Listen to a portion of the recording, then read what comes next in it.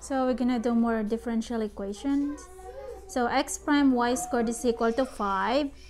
So first we divide it by y squared, put it on this side. So we have x prime is equal to 5 over y squared.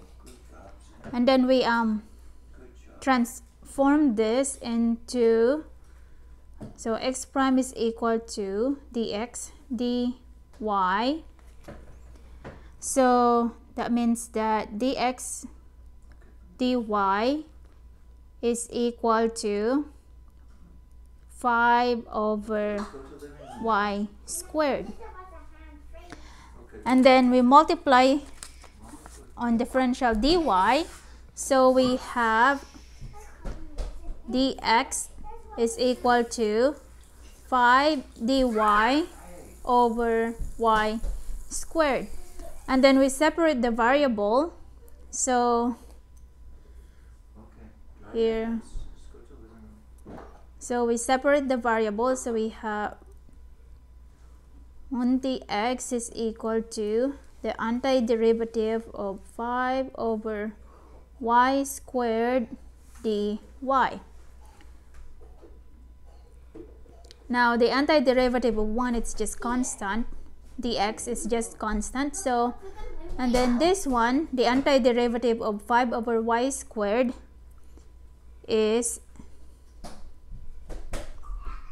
so y minus 5 over y plus some constant c.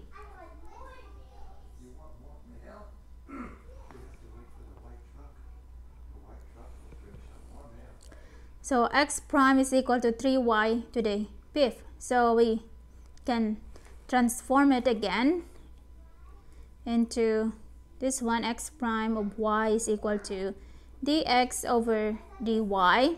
So we can rewrite this.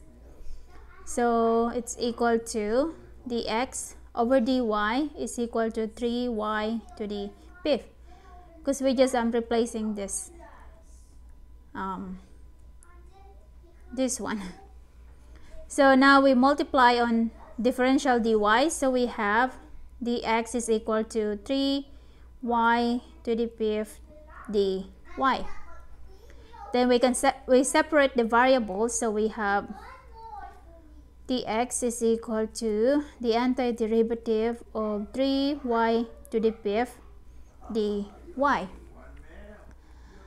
So now we can put this 3 in the front.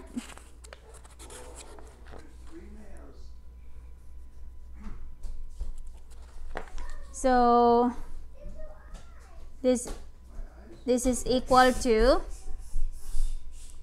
x is equal to, so 3 antiderivative of y to the 5th dy. So now the antiderivative of y to the 5th, so we know that the antiderivative of y to the n dy is equal to y to the n plus 1 over n plus 1. So we have 3 to the y, so n plus 1, so this becomes 6 over n plus 1, 6 plus some constant c. So now we can reduce this. 3 over 6 is 1/2, or we can rewrite this as y to the 6 over 2 plus some constant c.